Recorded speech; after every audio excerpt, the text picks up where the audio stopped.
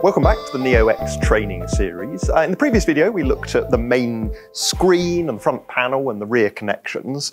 And the next thing we're going to need to do before we control our lights is patch them in. We need to tell the console what lights we've got and give the console some information about those fixtures. So to do that, we're going to go into the patch window. So I can go and choose patch here on the console. And this takes us into our patch screen. On the left-hand side, we've got our fixture table. So this is a big old list, really, of all of the fixtures that we've got in the console.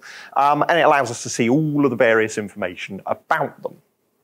On the top right, we've got our DMX output window. So this allows us to view each universe on the console, and we can see how full or empty the universe is, and we can actually see what channels are in use and by what fixtures. And then bottom right of this window, we've then got our fixture library. So this is where we can go and access fixtures from the console's library, which is regularly updated. At the bottom, we've got our patch command line. So when we go and type commands into here, we are actually going to be typing in patch information rather than fixture control information. First thing we're going to do is clear out the fixtures that are already in the console to allow us to patch it from afresh, essentially. So to do that, what I'm going to do is I'm going to use some syntax, and I'm going to go and say 21 through, and then I'm going to go and say at enter. So 21 through at enter, what is that doing? Well, that's saying fixture 21 through to the last of that type, select those fixtures, and then an at enter is actually going to unpatch them. So the process of saying at enter is essentially clearing those out. So 21 through at enter, that's selected all of the fixture types starting at 21. So I'm able to get rid of a batch of fixtures if I want to. But in my case here, actually, I know I want to get rid of everything from fixture 21 onwards. So in that case there, I can literally just say 21 through, but this time define a fixture number. So I'm actually going to say in my case here, 21 through 200 at enter. And that's going to get rid of all of those fixtures. My console scrolled me down to the last of those fixtures, 200. It's not used anymore, but I can just go and say 1 enter, and that's going to take me back up to the top of the list, and it's going to show me fixture number 1 in my console. So we've cleared out the fixtures there, but we can now go in and patch some new fixtures. So that's where we can go and use our fixture library. You'll see here that your fourth encoder wheel is fixture select. So that's a really useful way of just scrolling through the fixtures you need. And once you've found a manufacturer, you can go ahead and click on that to choose the manufacturer and then find the fixture you need. But in my case here, I know exactly what I need. So I'm going to go and search for that. So I'm just going to go and grab my keyboard. And I want to patch in some VO2600 spots. So I'm going to go grab control of those. So I'll type that in, VO2600 spot. You'll see as I type, the console is searching the list for me. So I found my VO2600 spot there, and I can then choose which mode I want to use. So in my case here, I'm going to go and choose the enhance mode. And that is now selected. I can see that chosen in the fixture library. So now I can go ahead and patch that in. So I need to decide what fixture numbers I want to use to control that fixture. And so I can define that through syntax. Now, in my case here, I want those fixtures starting at 101, fixture 101, and I know I've got 10 of them. So I can actually type in 101 through 110. That's defining which fixtures numbers I want to use for those fixtures. And I can then go and say at, and then I can type in, first of all, the universe number, if you're patching across more than one universe. So in this case here, I'm actually going to go and patch these onto universe 6, for example. So I'm going to go and say at 6 point, and then I can type in the start address. Now, of course, the start address is the address of the first fixture. And by default, if I just define that start address, let's say, for example, DMX address 1, to keep things simple, the console will automatically assign one fixture after the other sequentially, and it's going to factor in the footprint, the number of channels that that fixture uses. But if you want to, you can actually define how many channels there are between each start address. So in my case, I might want to say, right, I want each of these fixtures 50 DMX addresses apart. So I can say fixture start address 1, 51, 101 onwards. So to do that, I can just go and say ++, which brings offset into my command line, and I can then type exactly that. I can say I want an offset of 50. And as soon as I've typed in all of that information, I can press enter. And we can now see that we've got our fixtures patched in 101 through 110, and you can indeed see in the DMX address column there each of the start addresses 1, 51, 101, and so on.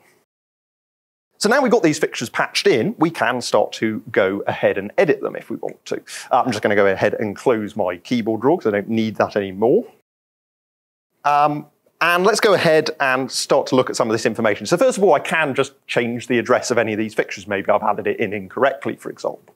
So to do that, I can literally go and edit the cell, and I can use my number pad to change that. So I might want to go and pop that on, for example, a different universe. So I might want to go and say this is supposed to be on 7.1, and so I can change the address that that fixture is on.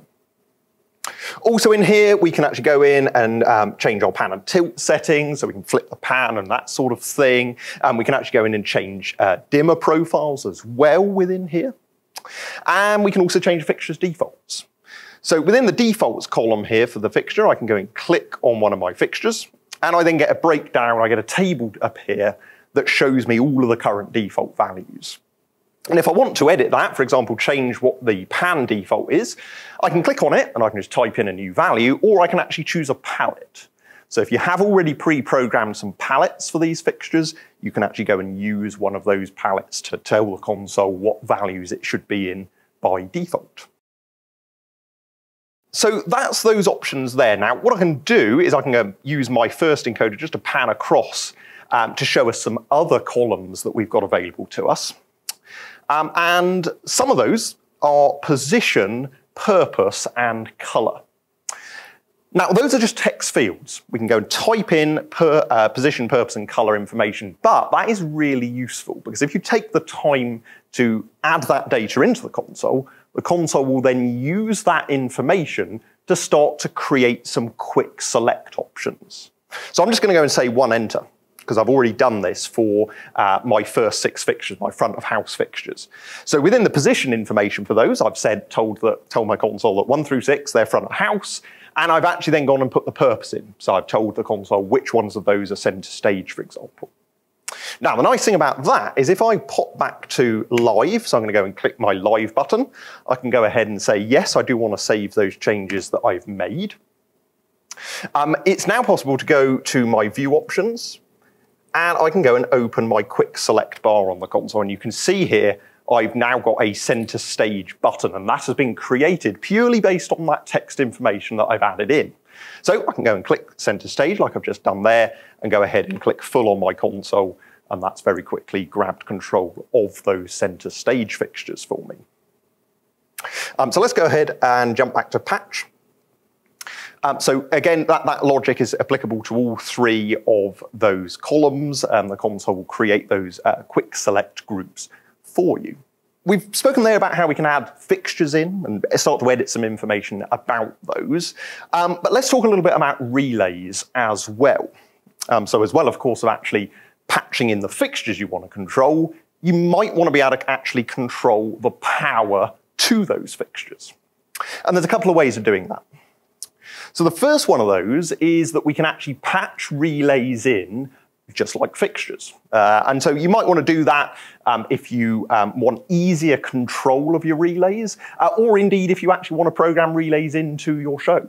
There might be some situation where you want to turn a relay on or off. So if we want to patch in our relays manually so that we can control them, what I'm going to do is I'm going to use my first encoder, and now I'm just going to whiz up to the very top of my fixture library. And within here, we've got conventionals and generics. So within conventionals, these are just single parameter fixtures, so either 8-bit or 16-bit, so I can very easily, for example, add in some profiles or Fresnel, so I very easily know what conventional fixtures I've got. But if I go into generics, in here, we've got multiple different LED configuration options. So RGB, RGBAW. So if you've just got simple LED fixtures, chances are there's something in there that's suitable. And alongside of those, we do have relay. So I'm going to scroll down and choose relay by clicking on the encoder button there to choose it. And we can then patch our relay, just like a normal fixture. So in my case here, I want my relay control to be fixture number 201. So I'm going to start to patch this in. I'm going to go and say 201, but I'm then going to go and say at. And I might decide that actually I would like multiple DMX addresses to be controlled at once. So I can actually give this single relay fixture multiple DMX addresses. So I might want to say 201 at 7.476. That's going to say that at universe 7, start address 476, through 7.512. And so that's going to be saying that fixture 201, which is a relay, is controlling DMX addresses 7.476 through to 7.512. So I can go and click enter on that. And you can see here that if we go and pan back across, you can see that I have got information here saying that fixture 201 is controlling multiple addresses. And if I go and select universe 7 using my second encoder wheel here, and I'm actually going to go and scroll all the way down using my third encoder wheel, we can see that those addresses are actually assigned as inverted non-dim channels. So if we pop to live, and again, I'm going to go and say, yep, I do want to save that. We can see here I've now got a relay fixture patched in. For the purposes of this, I'm actually going to go to my DMX view, choose universe 7 on the console, and I'm going to just scroll down to the bottom of that, and I can see there that by default, those relay channels are on. And so by default, when the console's on, those relays will come on. But if I want to, I could actually go and say 201 full, because it's an inverted relay. That's a way of actually me being able to control those relays and to turn those addresses off.